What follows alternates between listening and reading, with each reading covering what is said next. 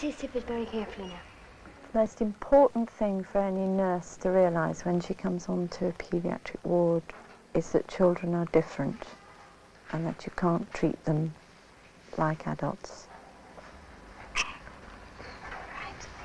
Paediatric nursing and adult nursing are not the same thing at all, and you're not just nursing the child, you are nursing or looking after the whole family. You can't isolate the child from his family.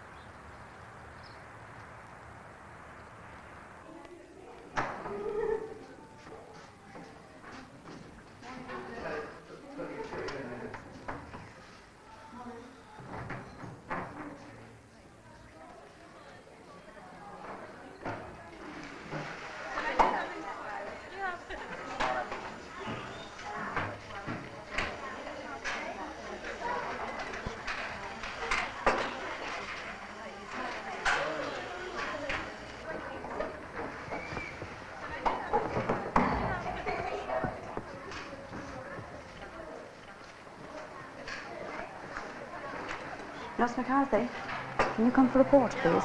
Can you come for a report, please?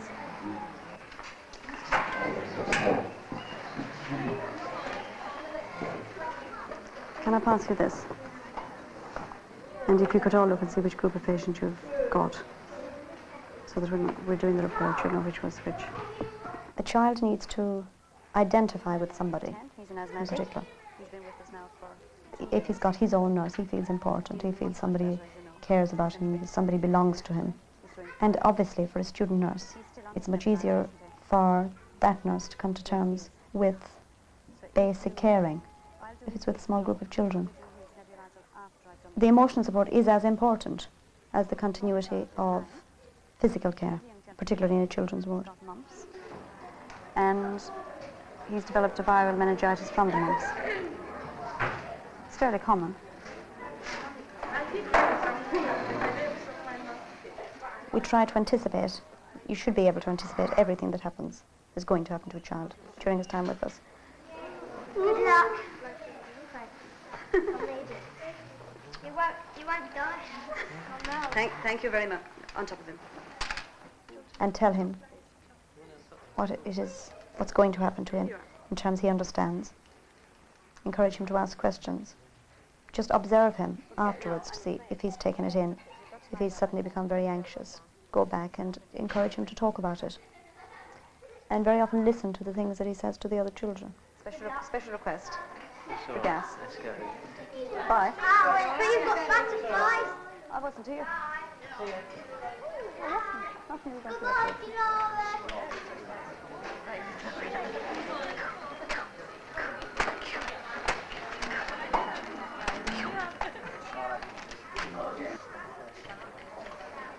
When a child arrives on the ward with his parents, we greet them, calling the child by name. Because I think that's important. Ah, here we are. A green one next to a boy. Take both the parents and child along to a bed, making very clear that it can be their play area. You know, they can do what they like. It's not just a place for going to bed. You know, this is your base. Now what I'll do, I'll give you this little thing that just tells you about visiting, etc. And then at that point, we have got a booklet on the ward that explains about who everybody is and gives a little map of the hospital. Give one of them to the parents to let them read. Tari can just wander around and you can see where everything is. Yeah. And there's no need, we won't do anything horrible to him. Now, it's free visiting to you, your husband and his brothers and sisters. Yeah. I'll let you unpack, sort yourself out. Yeah. And one of the nurses will come and have a chat with you. Yeah. And with Tariq, in about a quarter of an hour, 20 minutes. Is that all right? Yeah. You're not in a rush. Then usually leave the child and parents together, just to get the feel of the ward, for about half an hour, just so they just get established.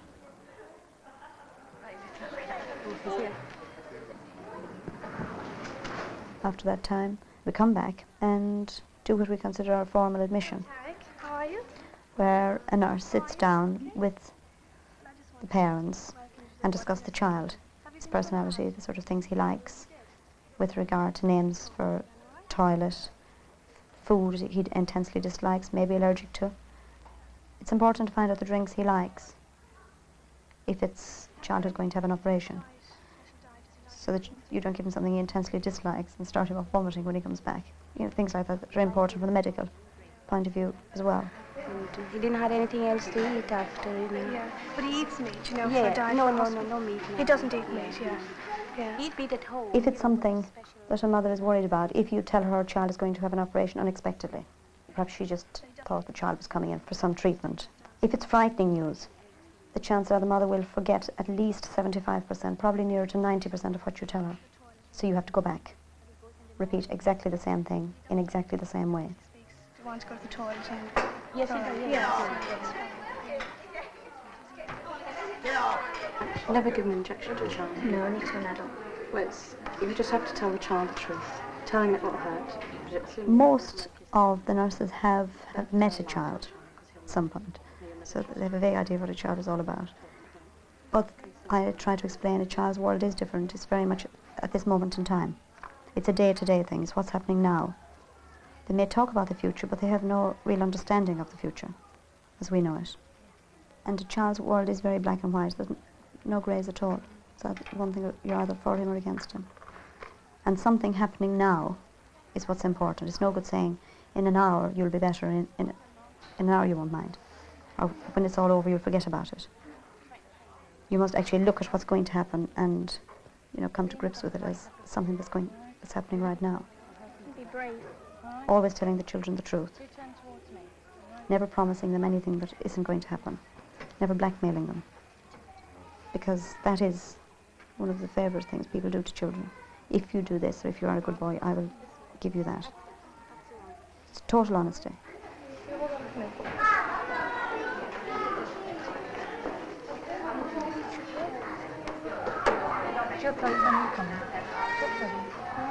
Bridget, yeah.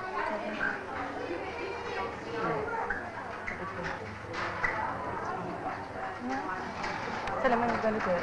I will. Right, Mark, you can quit now. Good boy. Alright, that's fine.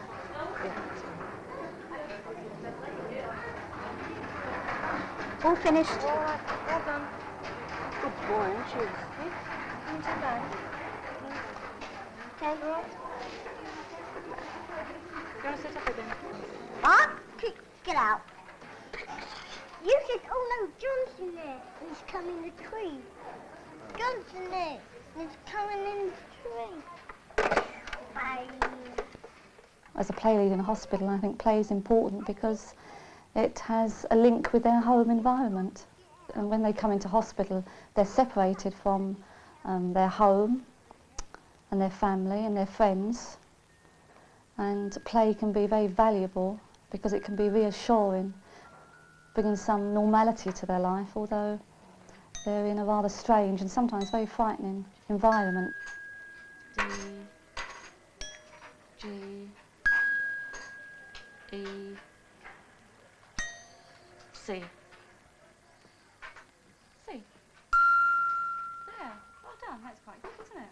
You hit them in the middle.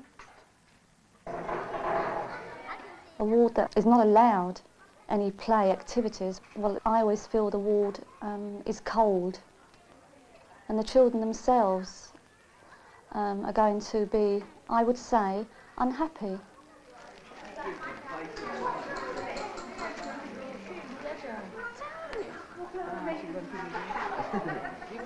We have to look at the child as a whole person, not just looking at the child's leg or arm. And we have to look after the child's emotional needs.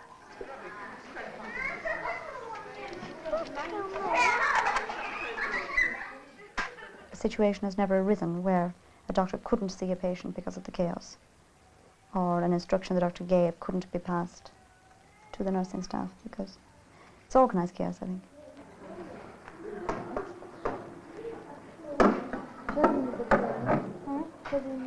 Who's vegetarian? 2. If we've got a child on the ward whose mother doesn't visit very frequently, and when she is there can't provide any positive caring, I usually try to allocate that child to the same nurse for more than one day. Every day that nurse is on duty, he is the child that is allocated to her. The nurse obviously would have more than one child to look after, but I would recommend that she spends any spare time she's got with that child. She's always aware of him. She always tells him exactly what she is doing, where she's going. And unless it is something that must be done here and now, if she notices that that child is becoming miserable and unhappy, she drops what she's doing, even for a few minutes, and goes back. Wendy, you haven't finished it. Some people could say that's a bad thing because the nurse gets emotionally involved with the child. But I think it balances out. For the child, it's a good thing. And that's what we're there for. Rhubarb, pie and custard, or semolina and jam. The children's ward, it's very happy and very friendly. I think that was the first thing that hit me. Most of them were dressed. Even the children in the tractions, they were dressed.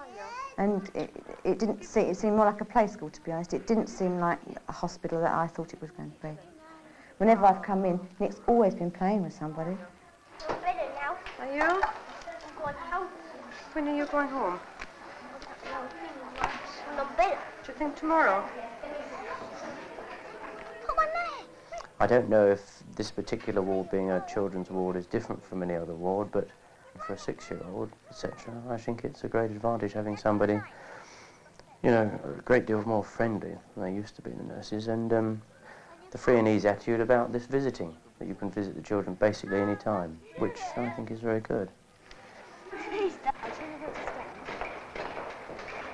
I believe that the best person to look after a child is his mother or father, if he's filling that role. And the best place to look after the child is at home. So therefore, I think it's our duty to maintain as much of that home atmosphere in hospital as we can, while trying as nurses, therefore professionals, to get the child home as quickly as possible, as safely as possible. So from the ward point of view, then it just automatically follows the parents must have free visiting. They must be able to participate in everything that happens to their child, unless it would endanger the child. There are very few procedures, in fact I can't think of any one, that a mother or father couldn't be present on the ward.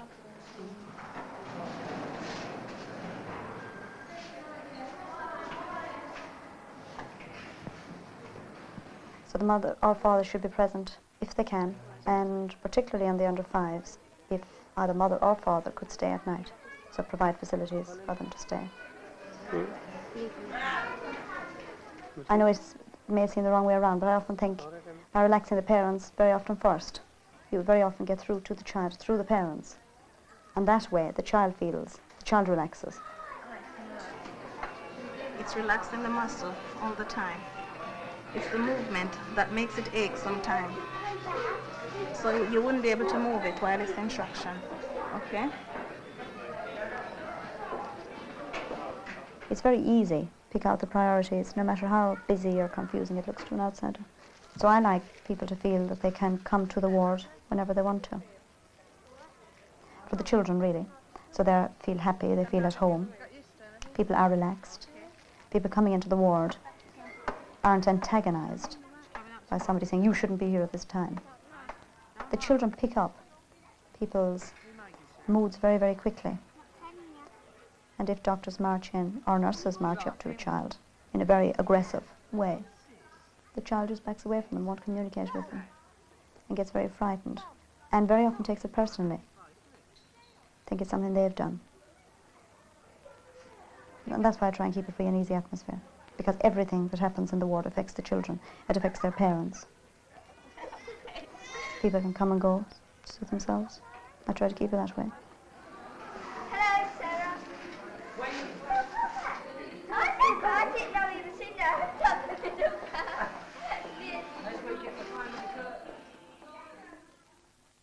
was with Wendy when the accident happened, and it's just possible that he still feels a bit guilty, I don't know, but definitely the mother is laughing and smiling much less now than she did a week ago. And I don't know if something's cooking, if there's something that we're doing that she's not happy about, or if it's just the strain of visiting hospital every day for long periods that's telling. I don't know what it is. Terence Mooney is 9 years old, left irritable hip. He's still on traction. Mr. Conser came to see him today, is very happy with him. There isn't any spasm left now, but said to keep him on traction until Saturday and then to take him off. Nicholas Hall is 10. Today he went down and had a right orchidopexy. He absolutely fought having a post-op when he came back, but at 6 we finally persuaded him, and he had one. 5 milligrams, very small amount really. Anyway, he's tolerating small amounts of water. His mum was with him. She has been since he came back. Tariq Ali is 7, went down for a left herniaotomy, came back at 4. His parents have been with him ever since he came back. He's fine. He's on small amounts of water now.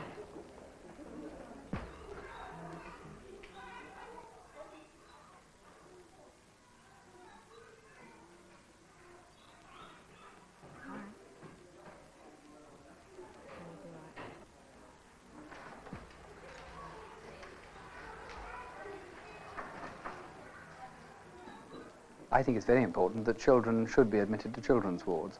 Adult wards are not very satisfactory for children. They may see things that upset them, the whole ward is not geared for their care, and it is more important that they should be in an atmosphere that is suitable for them.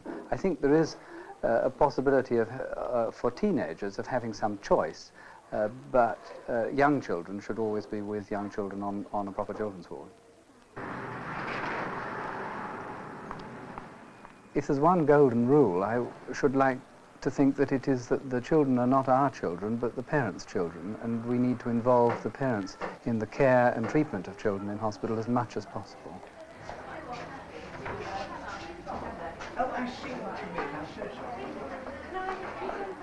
Play is very necessary in an outpatients department. It's usually the first place that a child comes to in hospital.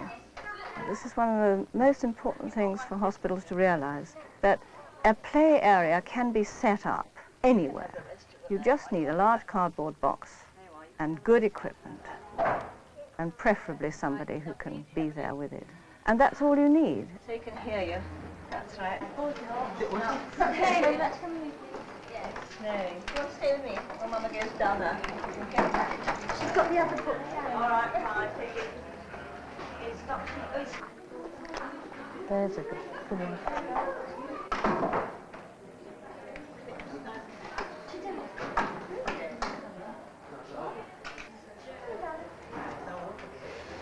Hello. Hello. How are you? I'm fine, Have thanks. a good journey down? Yes, we did. It's a bit tiring. Yes, I'm sure it is. She looks tired. She's ready for Very bed. tired. Yeah. Oh, be glad to put her down, actually. Yes, well, I can show you her bed in a minute. Are you going to be living in with her? Yes, I am, actually. All Do you right. want mine? Well, if you'd like to come to a cubicle just down here on the left, find you a bed. To me, parents are, you have the child, you have their parents. They're not separate. They are together. And we're not just treating the child. We're involving the parents in the treatment of the child. So I suppose in that way we are trying to create an environment that's near home-like by getting the parents to stay there. Probably just the clock, actually, because I can feel the motor still going. I feel that the parents should be there as much as possible. It doesn't worry me, it doesn't prevent me doing my work. In fact, it helps. Well, you've just got to write in that column what she's actually doing at those times. Oh, I see. And then symptoms if she's been having any of those strange attacks. And just write none down there if she's seems quite well. Now.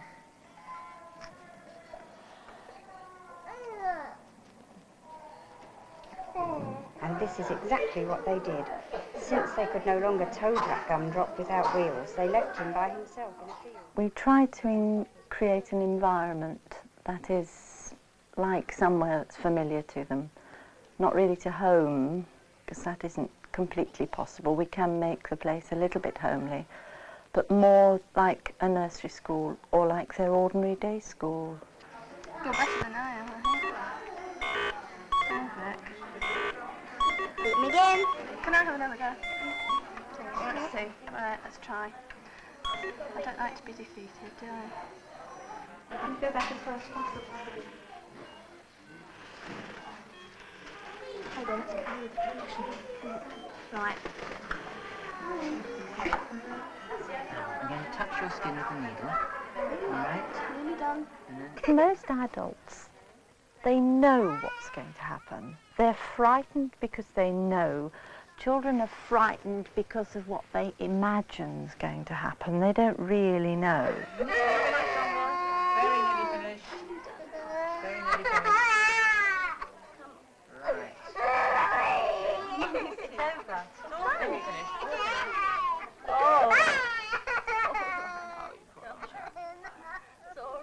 Did you have a drink of Coke?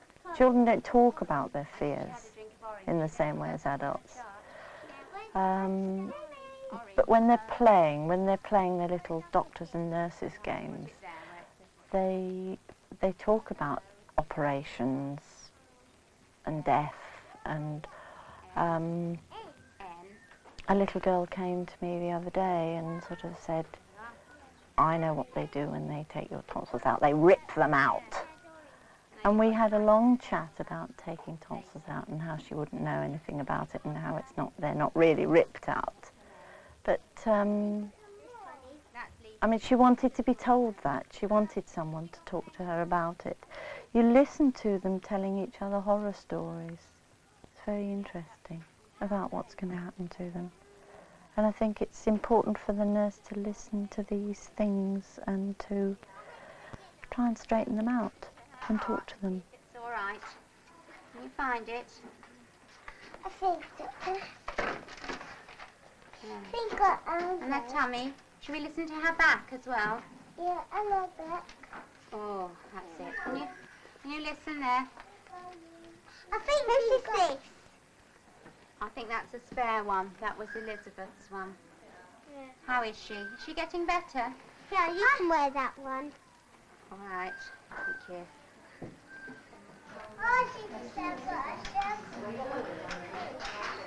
When children come into hospital frequently, you've obviously got a very different situation because you do want to maintain the normal education of the child. Therefore, it's important that a contact is made with the school and the syllabus is kept to in some way or other. I think what the hospital teacher always does is to try and maintain a normal situation for the child. That's obviously very important for the child, educationally, and socially.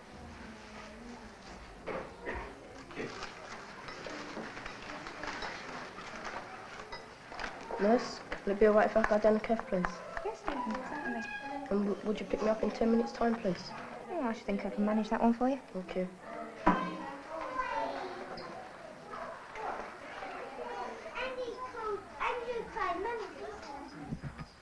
Can we look at your ears today? Come. A quick peep into your ears. Oh. Go on. Doesn't hurt, Jamie. Yes. Doesn't. Just Promise look you in it your won't hurt. ears. Just a quick peep, okay? No. Oh, Yes. come on. We promise you it won't hurt.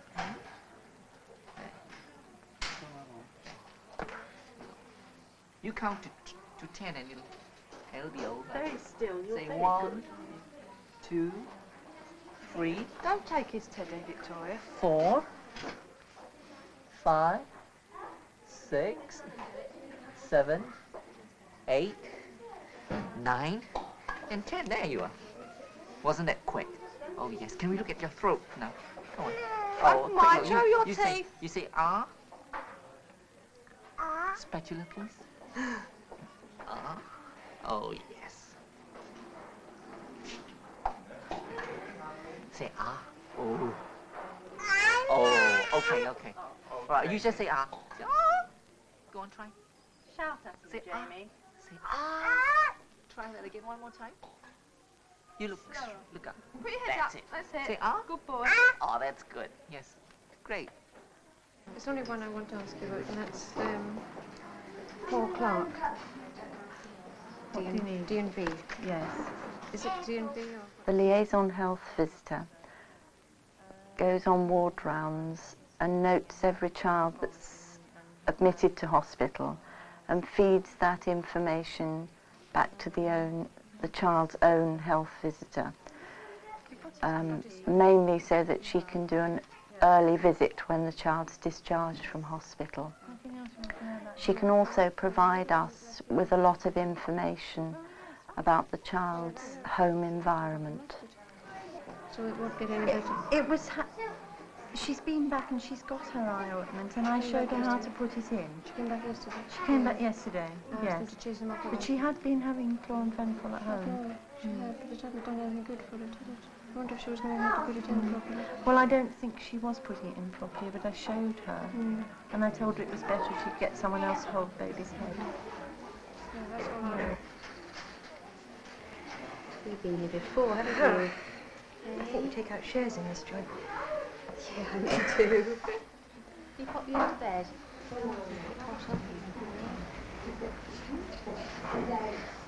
Your mum is just ready. Oh. Yeah, it's Bactrim, trial Bactrim, because of the taste of it.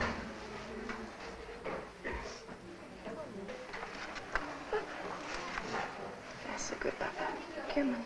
Do you want to stay with her? I'll stay, yes. Yes. Want me to stay with you, Alice?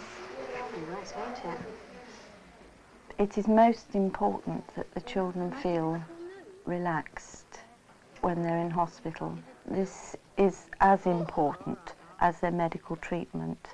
And if they're in the right environment and feel relaxed and happy, then they're much more likely to make a quicker recovery.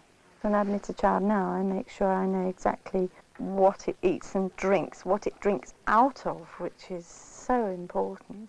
To try to make the mother feel relaxed is another important thing, so that you get out of her all the strange little things. Dislikes of food. I mean, She won't eat any vegetables. None at all. None at all. Ooh, Alice.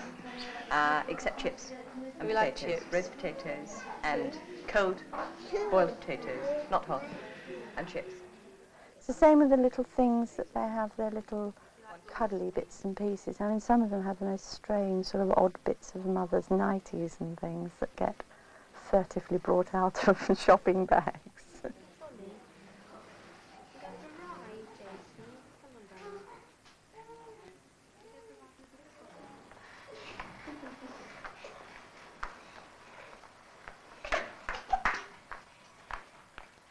It's much easier to get the child to do what you want if you have the parents there and or the brothers and sisters. You don't have to have special rooms for mothers to sleep in. We do put up camp beds in the ward, and we can always find space for mothers or fathers to sleep. There's usually beds we can borrow from somewhere for them. We never have to refuse a parent.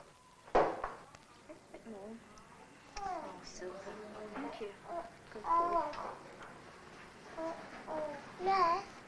No. I have a bit of Coke, please. What? Coke. A Coke? How about a milkshake? No, thank you. Ribena? No, Coke. Got any Coke? Come on then, let's have a nice big burp from you, John. Show me how you do it. That's it. Come on then, mate.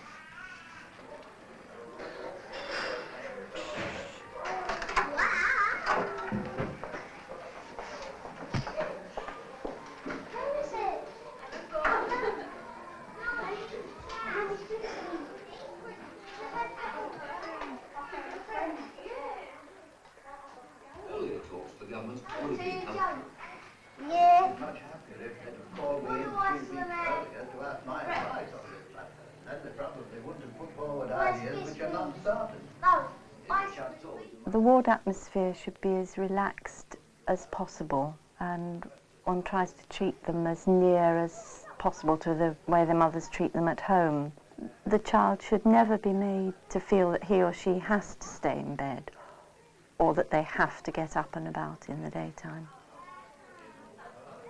In the end, it comes down to this. Paediatric nursing is a very different thing from adult nursing. And when one's caring for a child, one's not caring for that child only, but the whole family. And children should not be isolated from their family. Alice Weathered is a 3-year-old girl that was admitted this evening. She is a little girl who has wheezy attacks. She's had several admissions here before. She's had 1 dose of salbutamol via the nebulizer and she's a lot better. And she's on amoxil. And she's drinking fairly well. Her pulse and respirations are a little bit elevated, if you could record them hourly overnight. And her temperature's normal, but if you could record that 4 hourly. Mother is living in with her. She's going to sleep in a bed beside her in the ward. We'd like an MSU from Alice in the morning if possible. She's got a sheepskin rug there which she always carries around with her, so cuddly. Toby Ford was admitted at 6:30 this evening. He's a 5-year-old boy. He ran into another child at school and banged his head and was thought to possibly be knocked out. He hasn't got a fracture. He vomited a lot of times. He hasn't vomited since admission and his observations are all quite normal. So he can have clear fluids, and if you could do hourly neurological observations on him, please.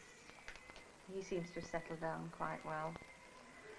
Wayne Langley is 14 months old. He came in on the 21st with an upper respiratory tract infection and pyrexia, and he's had these infections off and on for several weeks. Mother also pointed out that he was, when he got these infections, he seemed to